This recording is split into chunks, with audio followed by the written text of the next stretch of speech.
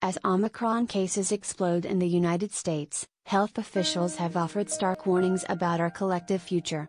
The variant is so contagious, most people are going to get COVID, Janet Woodcock, the acting head of the Food and Drug Administration, recently said. 2 years into the pandemic, that's not the news anyone wanted. So, many people are taking solace in emerging evidence suggesting Omicron really does cause milder symptoms than previous variants. There's a lot of talk about just getting Omicron, and getting it over with.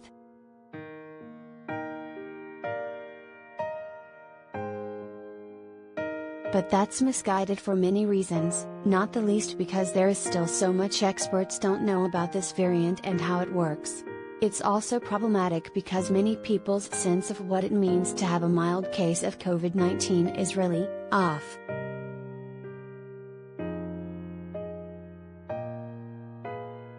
Here's what you need to know about what mild actually means, and what it doesn't.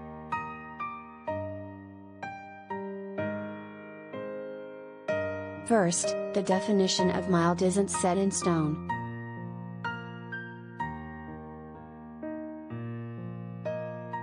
For healthcare providers and laypeople, the term tends to conjure up pretty different things.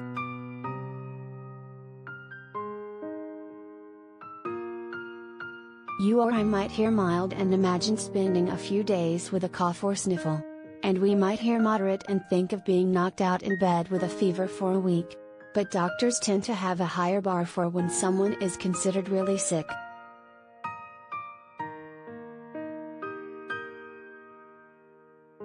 Just look at the National Institutes of Health's definitions.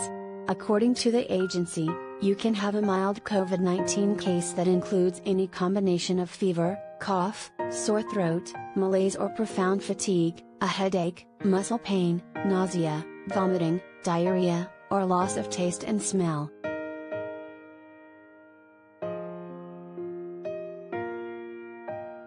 You're considered moderately ill if the disease has spread into your lower respiratory system, or your oxygen saturation levels have dipped past a certain point.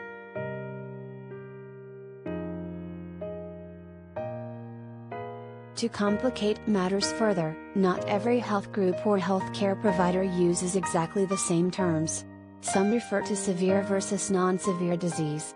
All of that is important to keep in mind as you read news reports about mild COVID-19 and think about what a case might mean for you or your family.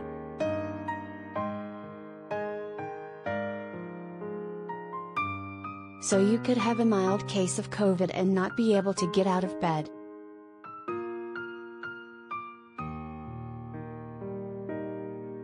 Some of the terminology around the severity of COVID-19 is fluid, but one thing that is clear is that having mild COVID-19 is not the same thing as having an asymptomatic case.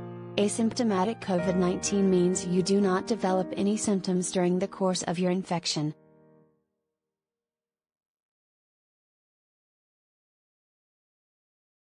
Preliminary data suggests that asymptomatic infections are quite common with Omicron, though again it's still too soon to say with any certainty, and monitoring asymptomatic transmission depends heavily on regular testing.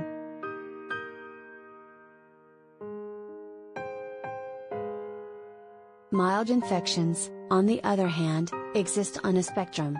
You might experience a few days of feeling off, like you've got a cold.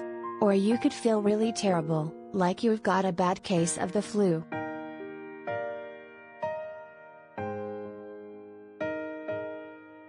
The big question is whether or not you're able to recuperate at home, Carl Lambert Jr., a Chicago-based family physician, told HuffPost.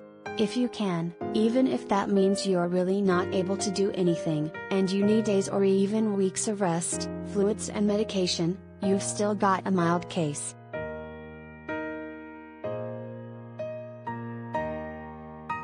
When I talk to patients, I explain that moderate or severe means that you had to go to the hospital and they had to keep you to watch you, he explained.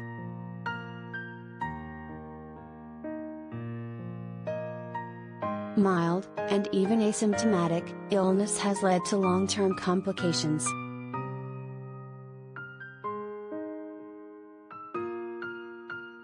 A Another reason to take COVID-19 seriously is the clear evidence that even people with no symptoms during their infection have developed long-haul COVID-19. Studies from last summer suggested that about a quarter of patients with mild or asymptomatic cases went on to experience long-term symptoms, like brain fog, migraine and fatigue.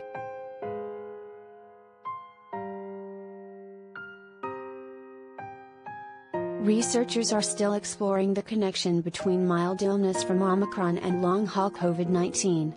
Even if studies don't ultimately show that is the case, there's recent anecdotal evidence of people grappling with mild infections that have at least made them miserable for a month or longer.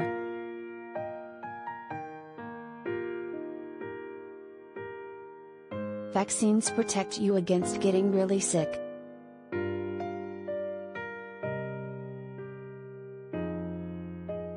So yes, a mild case of COVID-19 might knock you out for a week or two. That's no fun and it can be a significant logistical challenge. Getting vaccinated helps ensure your illness does not develop into something more serious. There's also evidence that getting vaccinated helps lower your risk of developing long-haul COVID-19.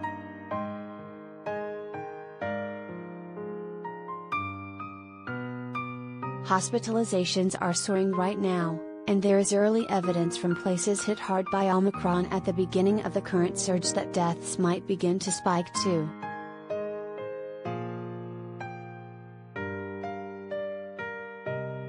But the risk is simply much higher if you haven't been immunized. Recent estimates suggest that you're 17 times more likely to go to the hospital if you're not vaccinated against COVID-19.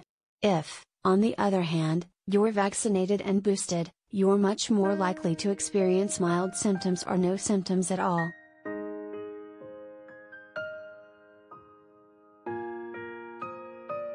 The patients who are having mild symptoms usually are patients who are vaccinated and boosted, Lambert said.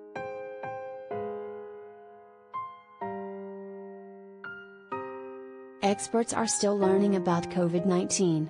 The information in this story is what was known or available as of publication, but guidance can change as scientists discover more about the virus. Please check the Centers for Disease Control and Prevention for the most updated recommendations.